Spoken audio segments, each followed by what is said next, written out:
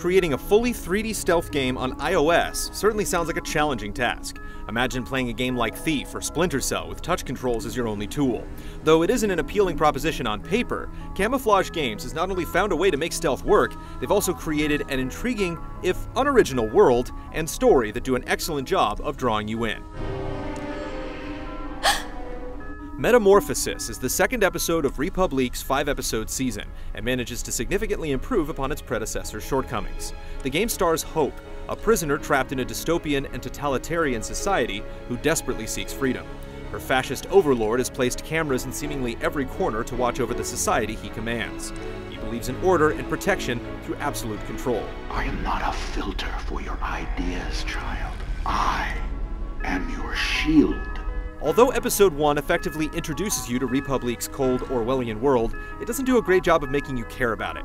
The biggest issue is the episode lacks worthwhile characters, since everyone is largely undefined, like Hope, or given so little context that they feel like plot devices rather than people.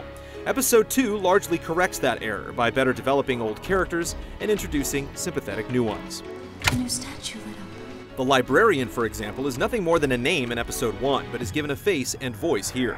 The old man only wants to spread knowledge and becomes enraged that the dictator wants to silence any ideas that aren't his own. Despite the librarian's protests, he's helpless against the dictator. The character gives us a window into the world's suffering, whereas Episode 1 only offers opposing sides. It's the right thing to do. A sense of helplessness is also conveyed through Hope.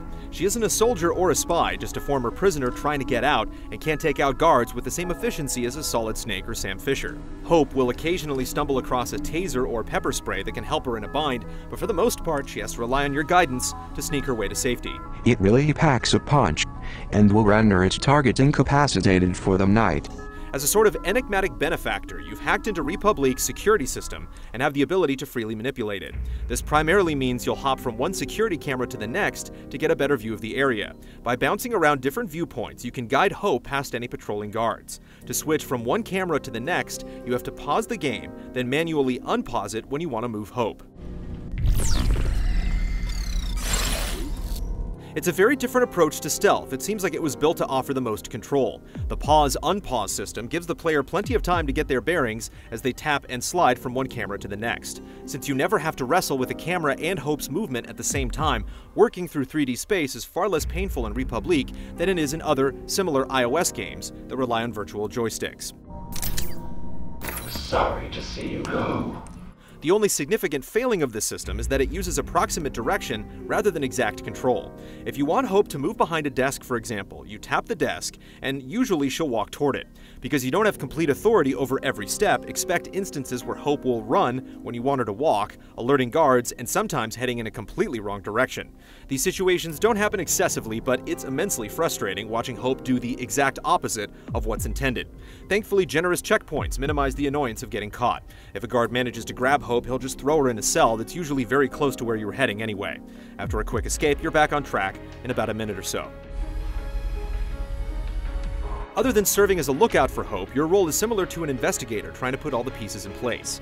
Fighting against a misguided and absolute authority isn't exactly unexplored territory, but the way the world is unveiled to the player is considered and intelligent. As you work your way from room to room, you'll discover newspapers, emails, and tape recordings that on their own are rather cryptic, but together hint at a much larger narrative. Man brings toxic agenda to our perfect garden. Very rarely do games show restraint, often choosing exposition dumps or monologues as means to convey information, sort of giving you everything at once. Republique asks more of the player. There are a lot more suggestions than explicit answers, and much of the enjoyment comes from arriving at your own conclusions. Thanks for getting me out of there. It's hard to say whether or not Republique will remain as fascinating as it is right now, considering there are still 3 episodes left, but the future looks bright. Part 1 offered a promising foundation but lacked a reason to care. This episode puts faces to everything that's happening and generally moves at a much quicker pace. We can't wait to see where Hope's quest for freedom takes her next. Books like these do not paint a rosy picture of the world, but they are not meant to. They are not paintings of the world we want. They are mirrors, reflecting the world we have.